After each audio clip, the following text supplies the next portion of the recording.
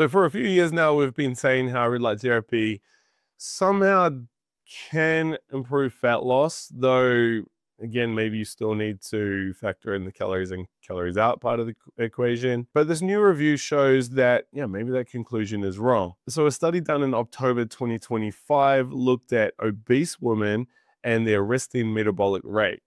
And they found that energy expenditure did increase after light exposure. It increased by about 9%, which is quite significant. It's like another 100 or 200 calories a day, depending on your size. But then the women without obesity didn't see such an increase. And the device setup here, they were using a full body bed, quite a high power intensity, 130 milliwatts, using both red and near infrared. So good energy output. Look, I don't know about this. I just think, I know everyone's looking for the magic cure when it comes to fat loss and stuff. I don't know. I know I've used a lot of red light therapy, and I know the fattest I've ever been was when I was using a lot of red light therapy.